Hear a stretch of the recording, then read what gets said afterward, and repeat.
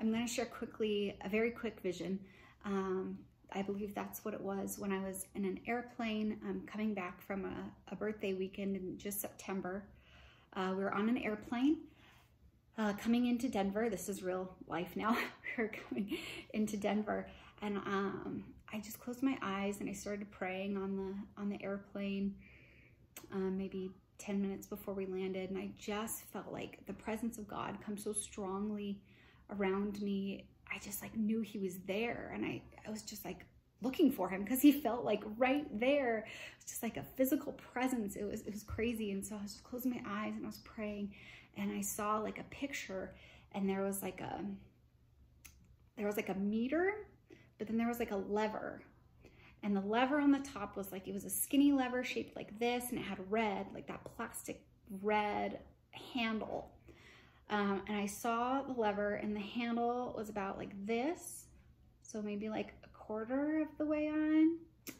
And then I saw a hand grab the lever and just crank it all the way.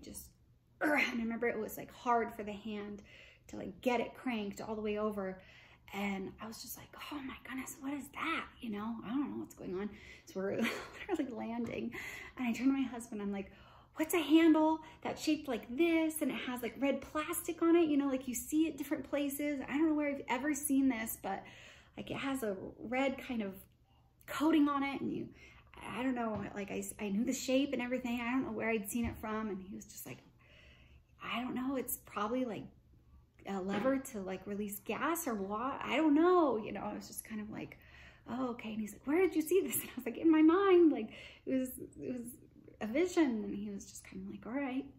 He's like, hopefully, you know. So we got off the plane, I got internet access, and I tried to figure out what this lever was that I know I've seen. So it's actually a water ball valve. So it's to a water line essentially, and you can turn it on and you can turn it off, and it does turn like this. And so usually in the Bible, the water is like the Spirit of God.